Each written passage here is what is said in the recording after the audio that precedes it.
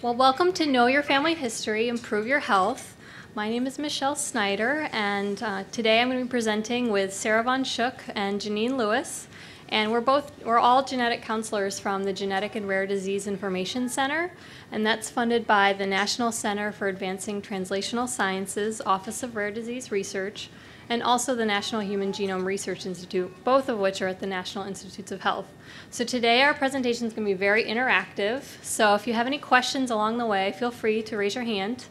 And we're also going to be using the clickers that you were given to answer questions throughout, and we'll see the responses on the screen, how many of you picked each response. So we're going to get started today with a pretty easy question. Have you ever created a family tree? So use your clicker and press 1 for yes, or 2 for no.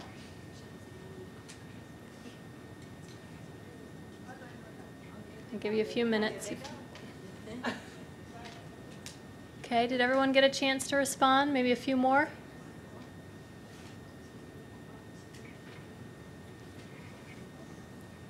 Okay, everybody in? Here, let's see what our responses were.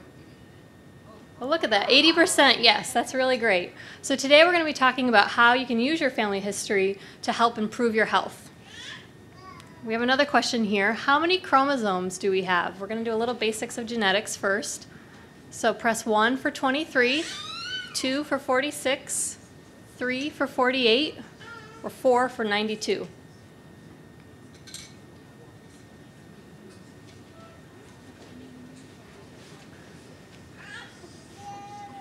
And as you go along, if you want to change your answer, just press the other answer and it'll override what you pressed before.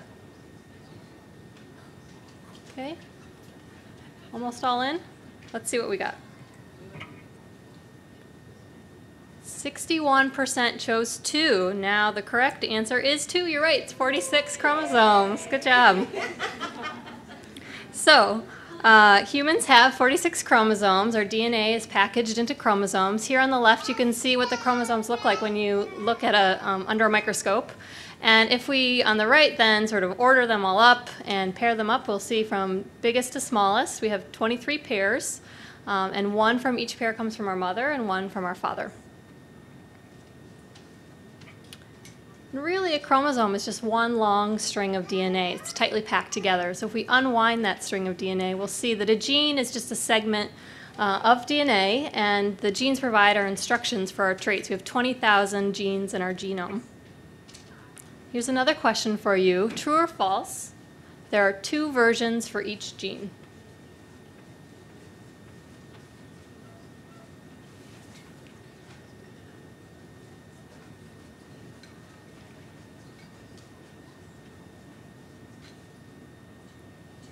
Okay, ready? Let's see what we got. 50-50. This is a bit of a tricky question. The correct answer is actually false. We do have 2 copies in our cells of each gene, but there are more than 2 possible versions of a gene. And I like to think of it like flavors of a gene. Somebody might have chocolate and vanilla. Another person might have vanilla and strawberry. So each person only has 2 copies of a gene, but there are lots of copies, potential copies available. And so some of our traits are determined entirely by genetics, things like our blood type, and the things that are genetic traits might be determined by 1 or more genes. And then there are other traits that are a combination of our genes, our environment, and our lifestyle too. So for example of that would be height. So we know many genes play a role in height, but also things like your diet can really make a big difference in how tall you'll end up growing. And we have another question here. Is it possible for 2 blue-eyed parents to have a child with brown eyes? Press 1 for yes or 2 for no. You guys are quick on this one.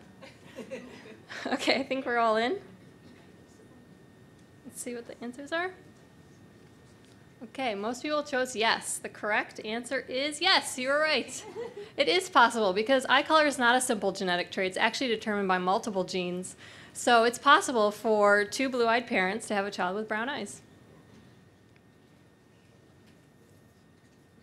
So we know that we inherit physical traits from our parents and determine what we look like, but we also inherit traits that help determine our risk for medical conditions. So we know that as families, we share a lot in common. We share our genes, we share the environment that we live in, and we also share our lifestyle. So by noticing the patterns of disorders among families, our healthcare professionals can help determine our risk and also help us take steps to reduce our risk. Now, just because you have someone in your family with a condition doesn't necessarily mean you'll develop it, and the opposite actually is true. If you don't have a family history of a condition, you still might be at risk. So now we're going to actually do an interactive activity. So I need my volunteers to come up front and stand here in a line.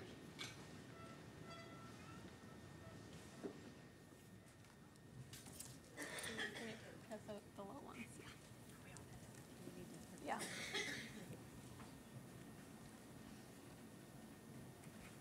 So this activity is going to be help us understand risk for common diseases like type 2 diabetes. Now, is this mic working? Can you still hear me? Okay. Okay, so what we're going to represent here is a continuum based on your genetic risk. So people here on the far left, they have a high risk for type 2 diabetes because they have 2 or more close relatives who have diabetes. In the middle here, slide down a little bit there in the middle. You guys are going to, are we missing anyone? We have enough for everybody? We need one more person? Was there one more? Can we have one more volunteer from over here? I think we're missing somebody. Somebody volunteered and then didn't come up. Okay, so and then in the medium risk, we have people who have 1 close relative. And then here on the far end, we have people who are at low risk because they don't have any family history of type 2 diabetes. So now we're going to see how your lifestyle that you choose influences, either raises or lowers your risk. So everyone's going to choose a lifestyle from one of these cards. You can either have a positive lifestyle, a neutral lifestyle, or a negative lifestyle.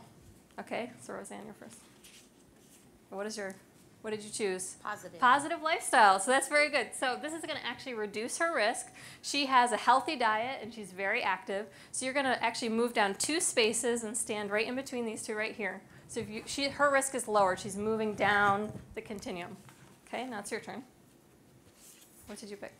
Negative. Negative lifestyle. She does a lot of smoking and sitting on the couch. So your risk is actually increasing. So you're sort of moving in this direction.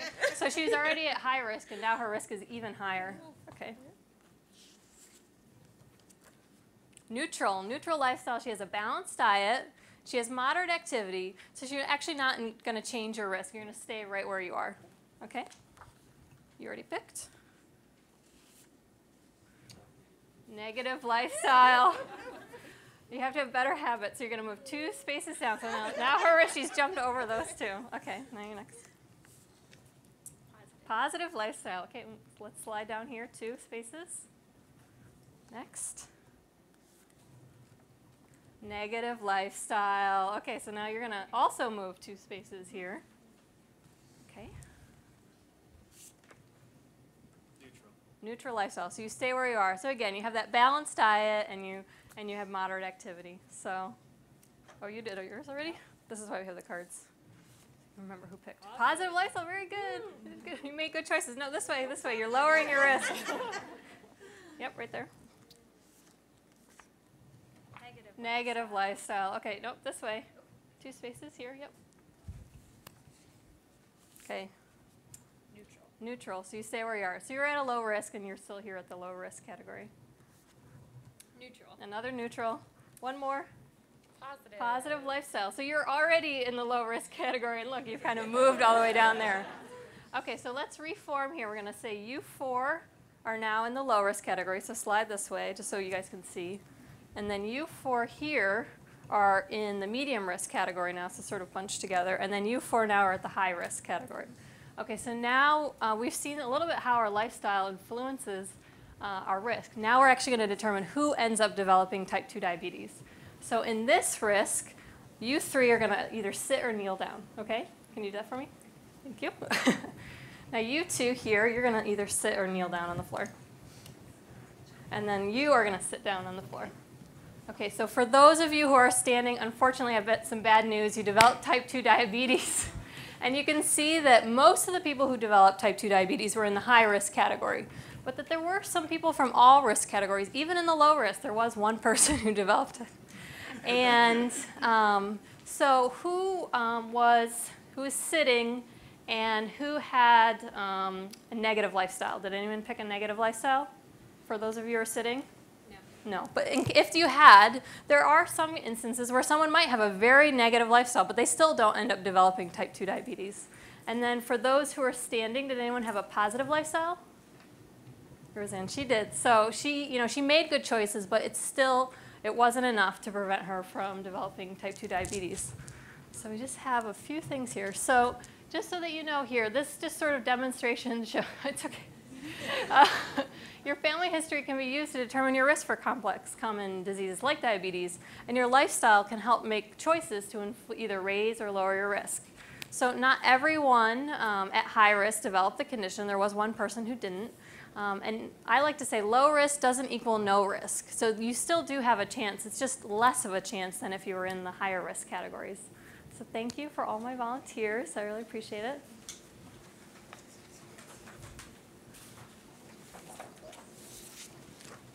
Oh, yes, here, take off your cards.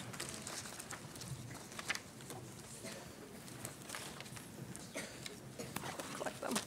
Yeah, just put it down, it's fine. Okay.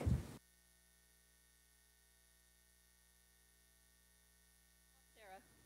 Yeah, it's going to take all one. Hi, I'm Sarah. So what might we expect to find when we do our family health history? Some of you may already know because many of you have already done one. But it wouldn't be a surprise if when you do your family health history, you find conditions such as these. These are common disorders, things like heart disease, asthma, diabetes, cancer, kidney disease, autoimmune conditions. We also call these conditions complex.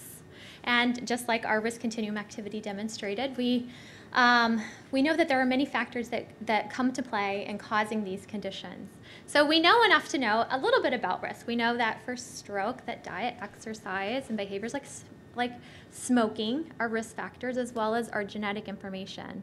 But when it comes to really just explaining or understanding exactly how our genes are contributing to risk, it's a very difficult problem to solve. And there's a lot of bright people that do clever studies to sort this out. And if you follow the biomedical literature or even pay attention to the news, you often hear little bits about knowledge that we glean about exactly how our genetic information is contributing to these diseases. But when we're talking about family health history, what we hope to gain from doing it is to get a general sense of risk, low, medium, or high, for when we find a common complex disorder in our family. And one way we can do that is, one thing we've done in our studies and observations is we've recognized that there are some families that are at a particularly increased risk based upon their genetic information. And so we can study those families, we can observe certain characteristics, and use our knowledge of those families to help identify other families that may be at a similarly increased risk. So, not thinking of you and I specifically, but collectively, what might we find if we do our family health history? So there's been a few studies that looked into this, and I want you guys to give me your best guess. So grab your clickers. How many people who complete a family health history have a moderately increased risk for a common condition? Is it 1, 50%, 2, 25%, 3, 5 to 15%, or 4, less than 5%?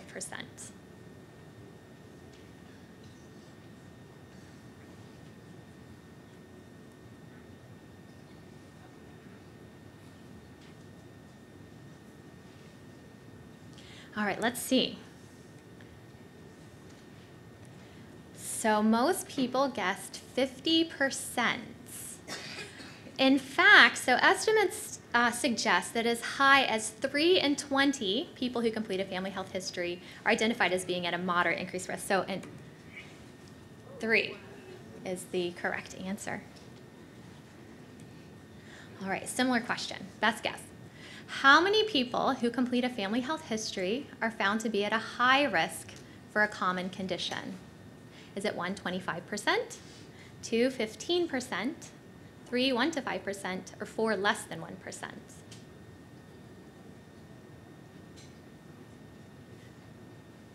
guys are much quicker this time.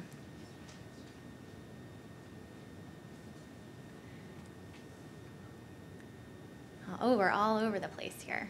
So, again, based on studies, it's estimated that about 1 in 20 people, or around 1 to 5%, who complete a family health history are identified as being at a high risk for a common condition. And by moderate risk, we're talking about a 2 to 5-fold increased risk. High risk, we're talking about up to 50-fold increased risk for a condition. So by doing nothing more than taking the time to collect information on your family, a substantial amount of people are going to identify information about their family health history that they can now discuss with their doctors, that they can do research, explore more about what that might mean for them and their health. Okay, so we do a family health history. Unless we're lucky, we're probably going to find conditions like we saw on the slide, some common complex disorders. But what about genetic conditions? And of course, there's the argument that all conditions are genetic, but I'm talking about single gene disorders, things like cystic fibrosis or Huntington's disease. So family health history for ages has been used by health professionals and by genetic professionals to assess specific risks, defined risks for families that have a history of genetic conditions. Maybe we can refer to these as single gene disorders. So unlike complex conditions, single gene conditions, we may know the gene. These single gene disorders often run in families in one of several specific patterns. So we can use our information of the genes, of our understanding of the cause, and understanding of the patterns to make specific, more defined risk estimates for family members. But of course, and you probably are all thinking this, single gene disorders are rare. So maybe, if we do a family health history, many of us are possibly not going to find a single gene disorder in their family, but this isn't always the case. And some good examples, there's 2 million Americans, mostly African Americans, that are carriers of a mutation in a beta globin gene. We call them to be sickle cell trait, have sickle cell trait. And you may ask, why is that so common, and why are so many people that are carriers have African ancestry? And perhaps you've heard that the reason is having the trait actually confers some protection against death by malaria disease. And we also know that Africa has been hard hit by malarial disease. So you can imagine if you are born with this trait and you are exposed to malaria and you become sick, if you have the trait, you're more likely to survive, so you're more likely to grow up, you're more likely to have your own children, and every one of your children would have a 1 in 2 chance of inheriting that trait, and we can see that pattern again and again, and over a population and over amount of time, then you start this trait becomes more prevalent. Of course, in the United States, you're not going to find out you're a sickle cell, you have sickle cell trait because you survived malaria, but probably because perhaps you were tested or you have a family history of sickle cell disease. We know that one gene change in this beta globin gene can improve survival and is actually an advantage, but having 2 changes it can cause a condition called sickle cell disease, where the sickled cells or the crescent-shaped cells can become trapped in blood vessels that go to your limbs and organs and can actually cause significant pain and damage to the body. So when we're thinking about family health history, sickle cell trait is a good reminder that when we're collecting our history to think also about our ancestry, about our ethnicity, because sharing that information with your doctor, we know that may lead to discussions about additional testing that you may be available to you, because we know that some single gene disorders are more common in people of certain ethnicities and races. Okay, so you guys may recognize this face. This is one of my favorite stay-at-home moms. This is Claire Dunphy from the popular television show Modern Family, and we're going to talk a little bit about how you go about collecting a family health history. And we're going to do a very simple family history using Claire. We won't go into there. I hope to just glean some highlights and some things to think about as you're collecting your family health history. But I want to point out that there are some wonderful resources that will go in in great depth. And in fact, we have some pamphlets here today on our table that discusses in depth some of the thoughts and things that might come up as you think about approaching your relatives, about talking about their health history. If you have relatives that aren't here today and you want to introduce them to the concept of family health history, these are great tools for doing that too. You'll also know as we go along that I'm going to put Claire's family health history in a classical format called a pedigree. We're not going to get hung up on how we do these, where to use circles and squares and lines and dashes, because again, there's a great resource online that can do it all for you. So My Family Health Portrait is a website by the U.S. Surgeon General. You plug your family health history information in. You can choose to have that sent to a pedigree, and it'll display it for you. You can print that and share that with your family and physician. And then a slightly different resource. This is just to highlight. There's a number of great resources out there where this is Family Healthware, and this was developed by the Centers for Disease Control and Prevention.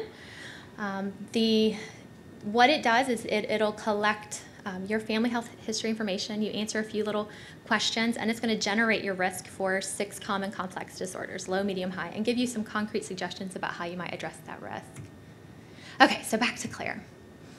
Who should Claire be thinking about? Well, she should be thinking about her first-degree relatives, her children, parents, siblings.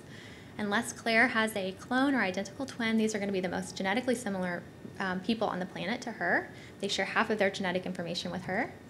She's going to also want to be thinking about her second-degree relatives, her grandparents, aunts and uncles, any half-siblings. So Claire has a half-brother, Joe. Nieces and nephews. So if you've watched the show, you know she has a niece, Lily. And this brings up a good point. So we know that Lily is adopted, and a lot of us find ourselves in a position where we may not know our biologic relatives' health history. Maybe we also are adopted. And true, you can sometimes talk to your parents and learn a little bit, or you can contact your adoption agency and learn a little bit. But what you can also do is you can use a family health history to collect information about some of those other factors that we know affect risk.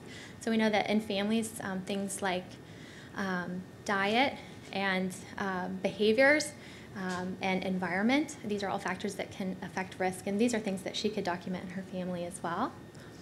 I'm just going to mention cousins. Sometimes people, sometimes it's recommended to include cousins as well. Cousins are actually third-degree relatives, so they share 1/8 of their genetic information with you. But you can get a full 3-generation image or picture when you include cousins, so that can sometimes be helpful as well. Well, for the same reason about shared environment, and I want to throw all of our other favorite characters in here. So now what? What are some things that Claire needs to be thinking about when she's collecting her family health history? So she's going to want to be thinking about and asking about common, complex disorders that may be in her family, like the ones we saw on the slide earlier. She's going to be watching for anyone in her family that may have been diagnosed at an early age. So for cancers, a lot of times that's younger than 50. She's going to look for unusual presentations. So a relative that's had multiple cancers, or maybe bilateral, like for example, bilateral breast cancers, or unusual presentations like a male relative with breast cancer. She's going to be thinking, she's going to want to document any cases of early death in her family. And also when we're thinking about common complex disorders, and you recognize there are relatives in your family with these conditions, think about, is there any other risk factors in that person, that person has that might account for that disease. So if you're finding a relative that has high cholesterol, but yet they exercise and they eat healthy, that's something to be watching for as well. It's easy to forget about pregnancy difficulties, but you would want to know, has anyone had trouble becoming pregnant or staying pregnant, any conditions diagnosed in newborns, infants, or children, and consanguinity, which is just a big word. It's a reminder to ask your mom and dad, ask your grandma and grandpa if they were in any way related. Were they first cousins, second cousins? When we think about consanguinity, we're not so much thinking about risk for complex disorders, but we're thinking about risk to future offspring. The thought is that we all carry some recessive gene mutations, but we don't always know it. But if you had a child with someone that carried the same recessive gene mutation, then your children would be at risk for developing that rare single gene disorder. And so, as you can imagine, if you share a relative, then it's more likely that you might share some of these recessive gene mutations. So grab your clickers. Parents who are first cousins are roughly how many times more likely to have a child with a significant birth defect than parents who are unrelated? Is it 1, more than 50 times, 2, 10 times, 3, 5 times, or 4, 2 times?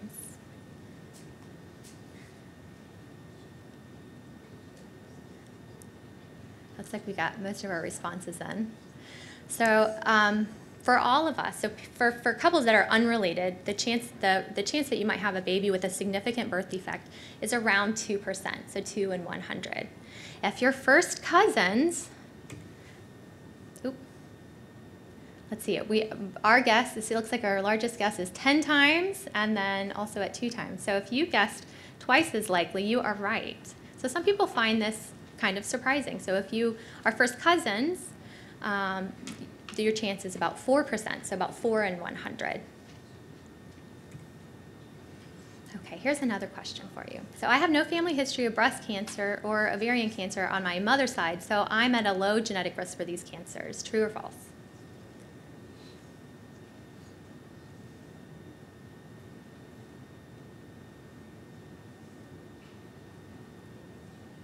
All right. Let's see what we guessed. False. That's right. And do you guys know why? Well, that's because you have to consider also the father's side. Even though a particular condition might occur in one gender or sex, you have to, that you can still inherit risk for that condition.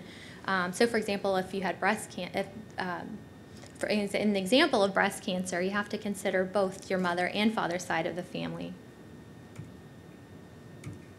Okay, so back to Claire. What are some of the information that she needs to be sure to document as she's doing her family history? She wants to write the name of the condition. She wants to write the age that the condition was diagnosed, and this can be an estimate. Was it 50s or 80s?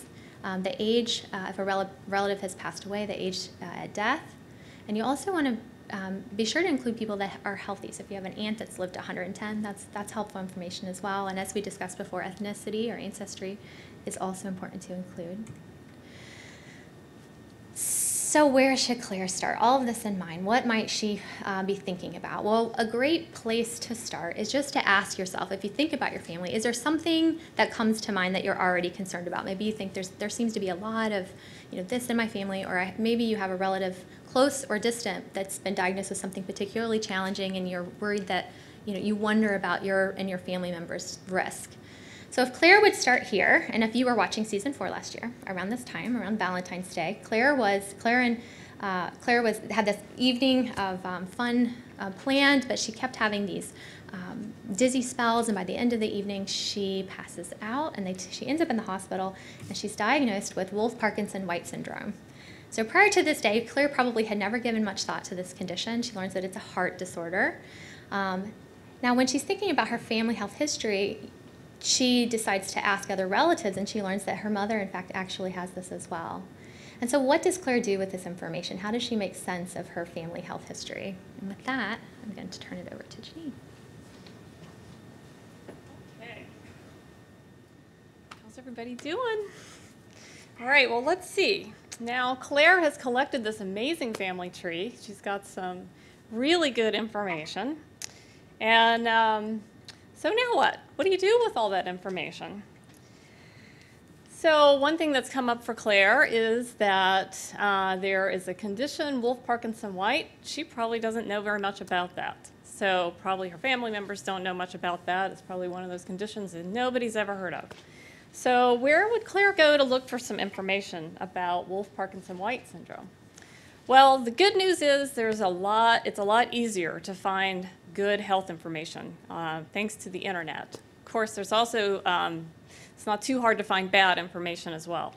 So one place to start that we know is trustworthy is Medline Plus. And I don't know if everybody's been to Medline Plus or familiar with Medline Plus, but it is a tremendous resource for information about health conditions, categorized in health topics and also disease-specific information. They have very cool videos and tools that you can really use to understand health conditions better. So Claire might want to go here first to look up information about Wolff-Parkinson-White syndrome. Also, the institutes, the National Institutes of Health, are made up of 27 institutes and centers, and each one of those often are focused on a particular disease or a particular organ system. So if I were Claire, I probably would go to the National Heart, Lung, and Blood Institute to see what information they have on this condition.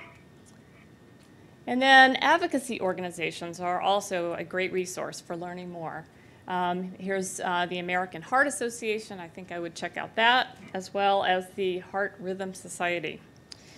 And probably after going through those resources, which is really just the tip of the iceberg, I will learn that Wolff-Parkinson-White syndrome is a form of arrhythmia, or it's an irregular heartbeat. It's caused by an abnormal electrical pathway that causes a dysfunction in the way the heart is beating, makes it beat faster than it should, and that can put someone at risk for a heart attack or sudden death.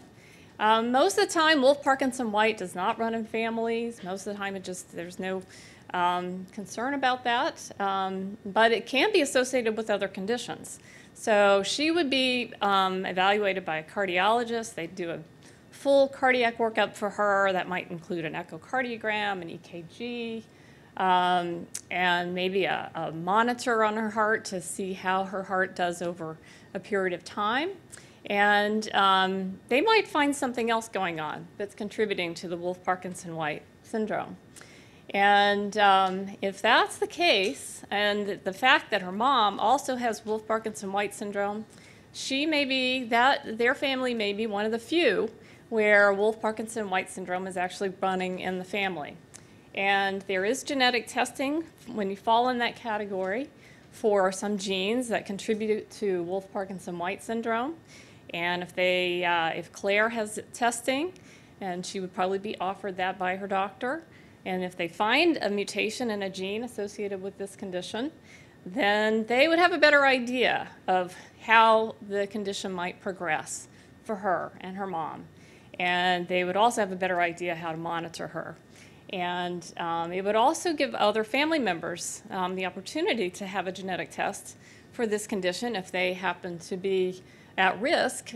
We know that it can run in a dominant way, so it's caused by a single gene. So you usually in familial Wolff-Parkinson-White syndrome, you inherit it from one of your parents.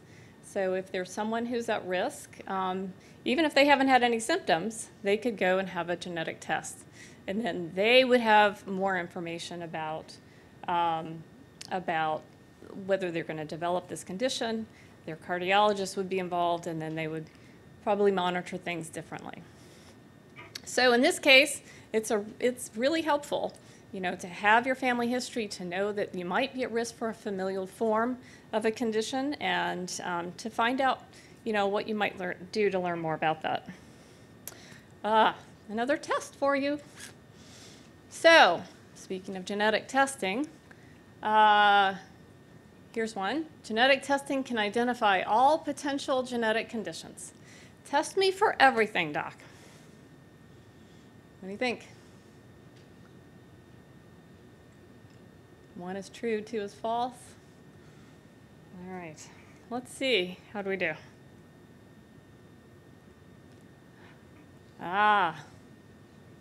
Most people got that one right. And genetic testing is available for lots of conditions, just not everything. And thanks to the Human Genome Project that finished in 2003 and some follow-up projects that through the National Institutes of Health, scientists have a lot of great tools that helps them find new genes that are associated with diseases. We're now up to about 5,000 genes that are known to contribute to disease, and that number is probably going to continue to grow and grow. So, we've talked a lot about genetic conditions that are caused by single genes, and we've also talked about conditions that are complex and that are related to multiple genes, and how we live our life and what we eat and what we do can contribute to better health. So some kind of interesting tools are developed now for one of them was the healthware, CDC healthware that Sarah mentioned earlier. There are some other tools that are also out there that you can plug in all this family history information that you have, and as well as how you know what you like to eat, and you know some just how you live your life. That using this tool, you can find out what your risk might be for type 2 diabetes. Here's another one from the Washington University School of Medicine, who takes all of that information, and you can get more information about what your risk might be for a number of things: emphysema, heart disease, osteoporosis.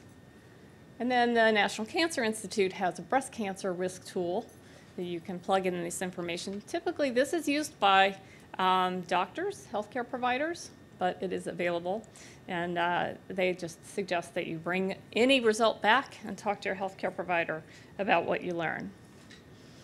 And so when you talk to your healthcare provider, you know, if you have a concern or that you use one of these tools and it looks like you may be at an increased risk for one of these conditions, you know, your healthcare provider can help you know if there's other tests that they might be able to do to further categorize your risk.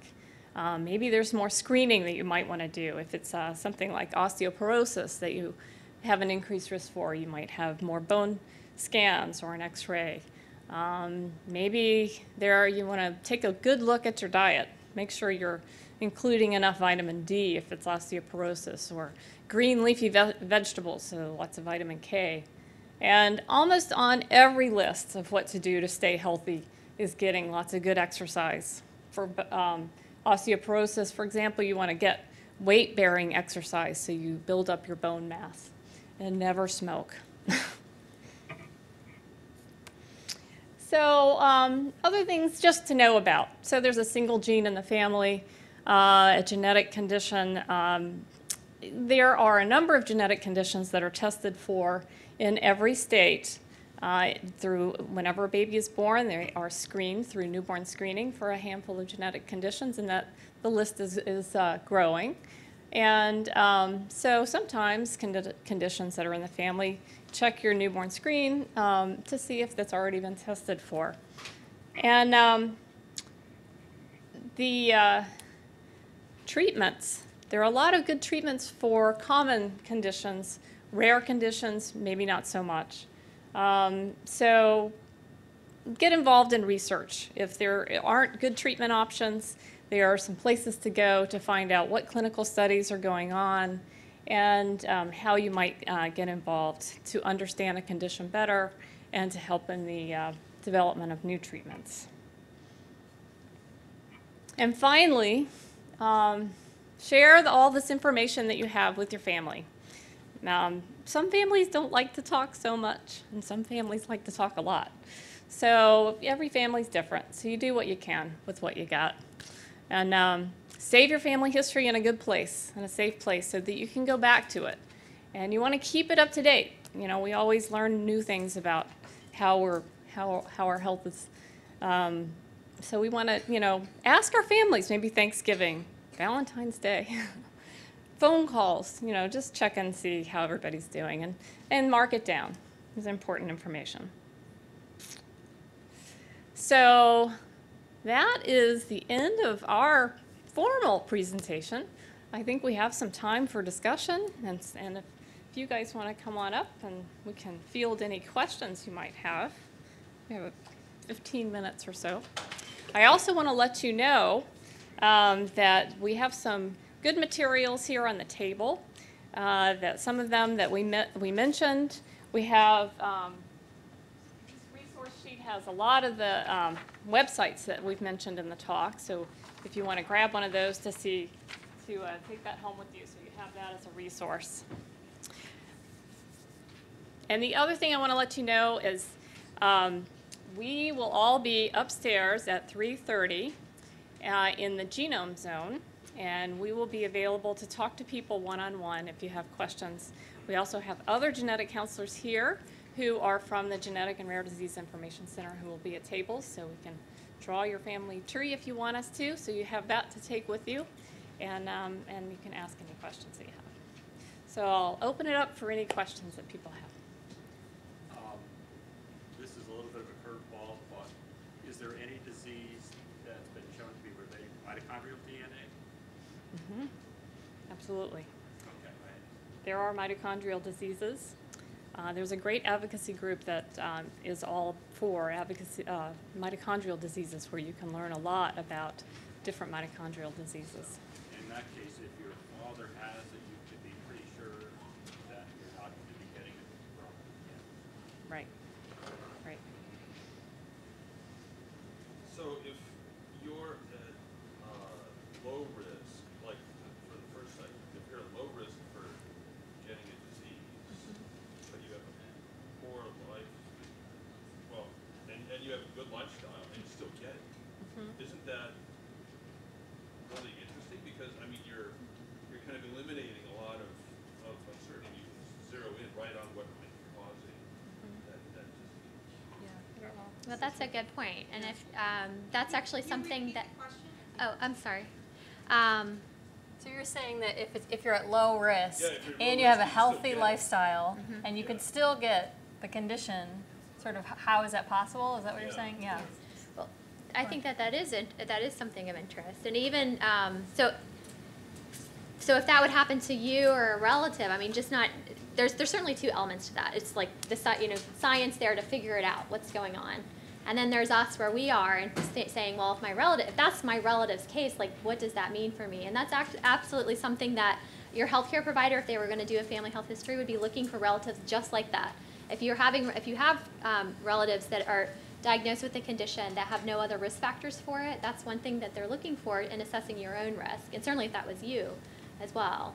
But in the context, in sorting out, certainly anytime a research study is done, I mean, there's different criteria and things that they would be looking for. But And some families have, in that case, genetics was playing more of a role in developing that condition, whereas in others, genetics may be playing less, and then your lifestyle is playing more of a role. So it varies. Or environment. Yeah. Any other questions? Any other? This is unrelated to the other. My mother, my uncle, and my grandmother, my mother's mother, all ended up had Parkinson's disease. And I took molecular biology a while ago, and when I took that, didn't seem to be any heritable traits for Parkinson's. So it was probably environment. They all grew up they were all in the same household. That's what I just always assumed, but we never really had a link to that. So, I mean, Possible environment, or you always have to look at the tests too, and what is it that they're testing for, and might there be something unique in your family that isn't being captured by the tests that are there. And so it's true. I find it, one thing that drew me to the field of genetics or biomedical science is the pace of discovery. And I can tell you, when if I had gotten a question 7 years ago about a particular disease, and I looked it up and tried to figure out what about risk factors and testing, I would get one answer. I go back there today on that same condition and I do the same research and see what's out there. It's completely different.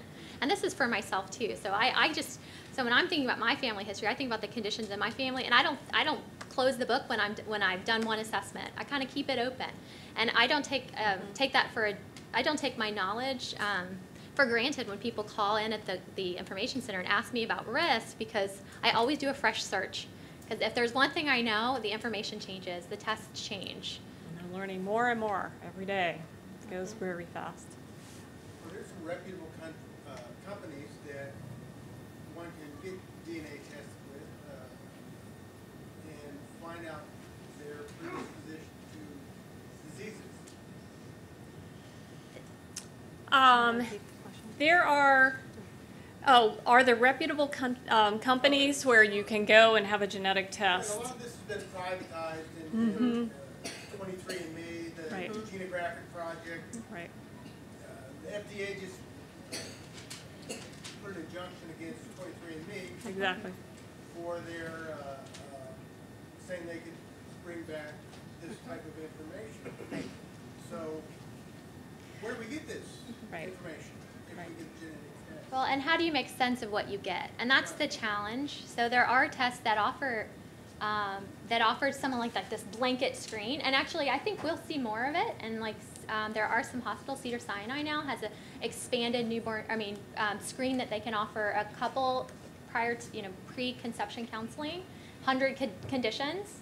When I was in school 5 years ago, that did not exist, right? So it kind of gets to, but you still have to, the danger is taking, is making sure you have a full understanding of what the information is that you're getting.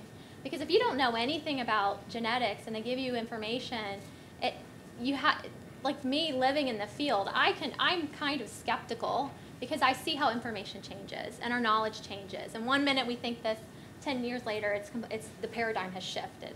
And so I think part of it is yes, there are tests that, it's hard to predict how your result is going to help you individually. Is it going to confuse you? Is there information that your doctor can really use? And so it's not always even about what companies offer the best test. It's kind of what information is available to you as a patient, consumer, to make sense of what you find. And making sure that there's systems in place that you don't misinterpret it, because you might make different decisions. I mean, it may change how you, you may be assuming that your risk is much higher than it is given a test result, or vice versa, that you're safe and yet, you're still at risk. And the other piece of that is this is very new. They're learning. It's very early in the game in terms of determining genetic susceptibility based on your genetic makeup. So they're learning more and more. They're getting a lot more information about it, but it's still very, very new. So the question is the information that you're getting back really accurate? Is it really reliable? Is it something you can really say, yeah, I do have an increased risk? Because, there are studies where you've gone to one company and then another company and another company, and they tested you for the same disease, and you get 3 different risks. So, it's still early in the game. So I think that's in the future. It's probably going to be something that will be available to people, and the cost of doing those kinds of tests continue to go down. So it used to be something you'd have to pay, a Ferrari price tag for, and now it's more like, a Nintendo. And then, it's probably going to be soon, a pack of gum. Maybe not that low. But, so it's just definitely coming. I think it's a little early in the game at this point, which is why 23andMe, FDA, wanted to step back a bit, take a look and see, is this really giving us reliable information?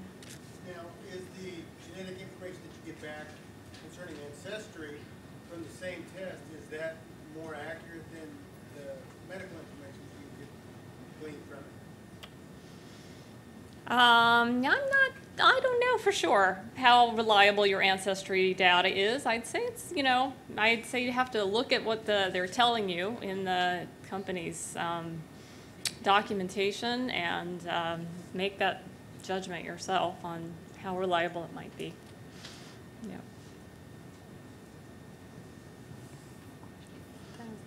Any other questions? Burning. And of course, we will be available afterwards if you have one-on-one questions you'd rather ask at around 3:30. Thank you for coming. And thank you for taking part with your clickers. Oh, give the clickers. Oh, we have a couple more questions before you go. Yeah, if you want to. Before you turn in your clicker, gene therapy is available for and can cure many genetic disorders. What do you think?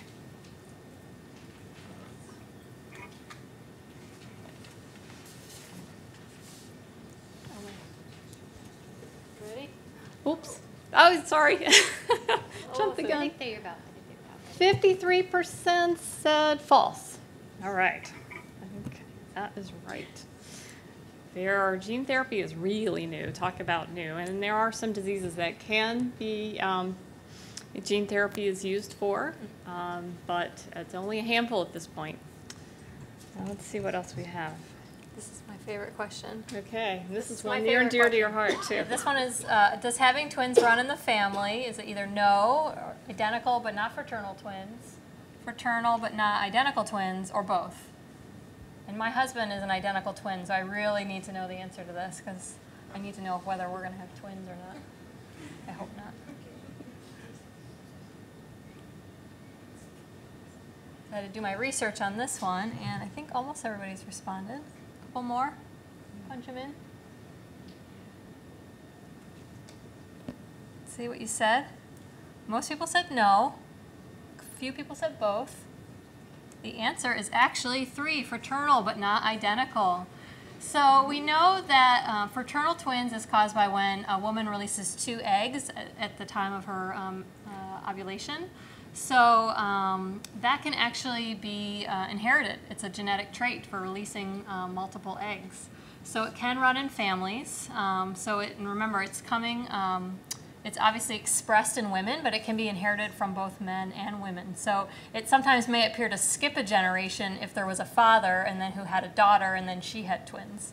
So identical twins is caused by after conception when the embryo splits in 2, and that's not thought to be inherited, although there might be some, there are some families who do have a slight risk, but right now they think that it's just really more of a chance to have that happen. So the jury is still a little bit out, but for now we are under the impression that it's fraternal but not identical twins. So phew, I'm safe. So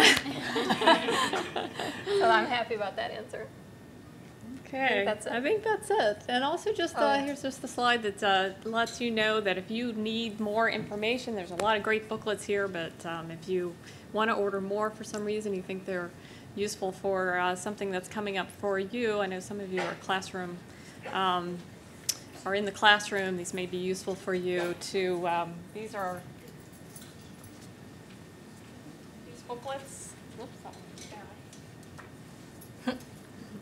a guide to family health history and a guide to genetics and health. These are both really informative and helpful and useful books. So. Yeah, and we also wanted to say in our handout here too, we do have information about the center that we work for, the Genetic and Rare Disease Information Center. We call it GARD for short. And we're all available every day. You can call and ask us questions. You can write in. If we get stuck out there. Yeah, and we get individual answers to every question that comes in. So we're more than happy to help. Thank you for coming. Thank you. Appreciate it. Don't forget your clickers. Yes, hand in your clickers too.